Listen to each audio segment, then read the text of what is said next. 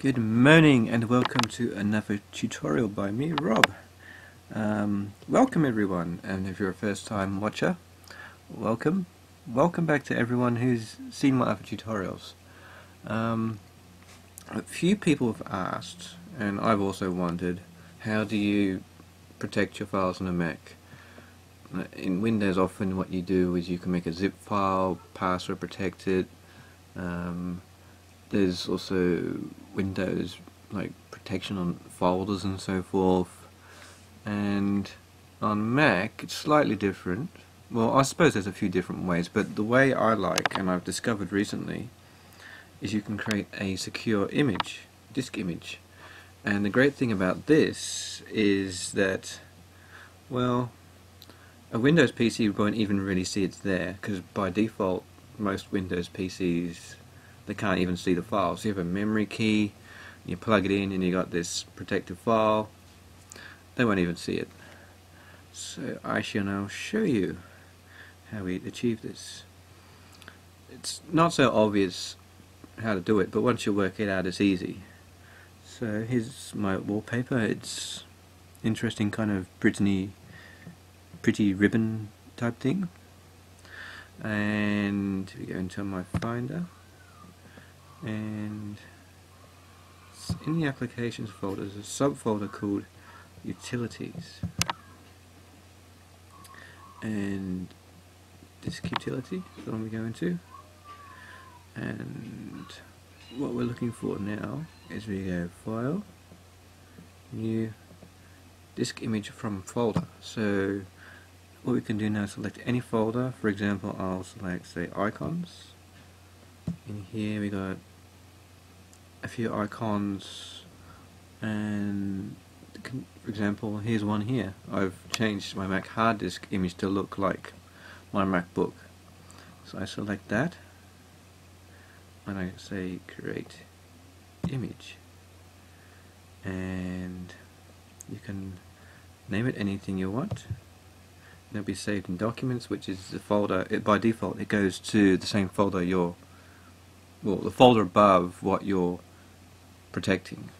And the trick is here, you go encryption, change it to that, AES 128, which is 128-bit encryption. Don't worry, it's not easy to crack into. Press save.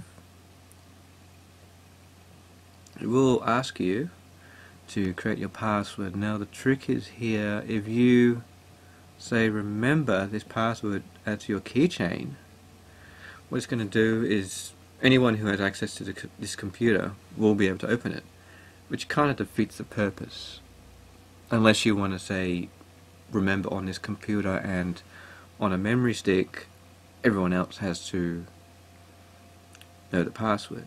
So what I do is I recommend you take that off and you put in your password, anything you want. Okay.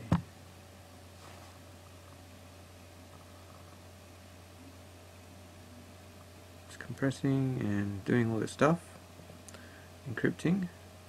So now if I close that off and I go into my documents, here it is.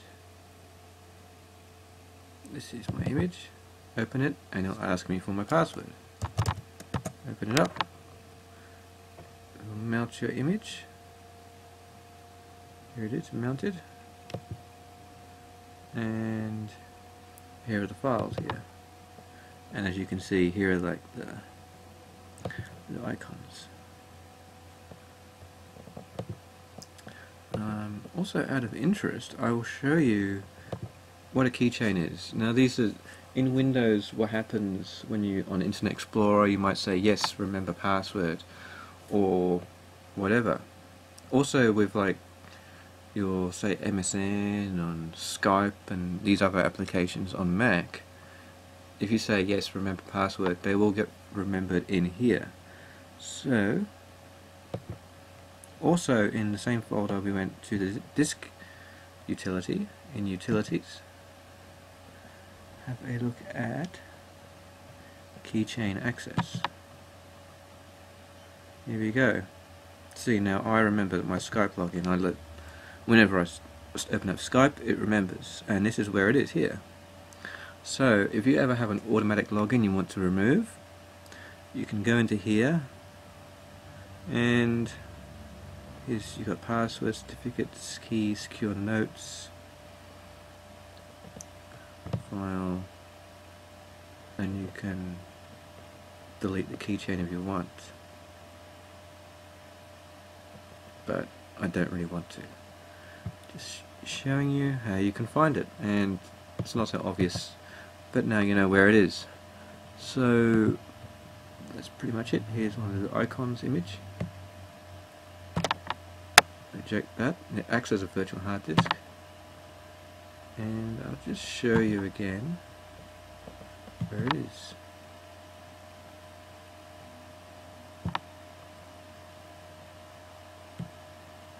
Go Apple I for information. We can see it's the same size as the files themselves. The only disadvantage is you can't just randomly add files, which is fine. I mean, it serves its purpose, it protects. So there you have it. That's how you protect your files or folders in a Mac. And that's where the passwords are remembered. Remember, try to take that remember keychain off. It's just better security. So until next time, have fun with your Mac, and I hope you learned something. If you have any more questions, please feel free to ask, make comments on my videos, and see you later.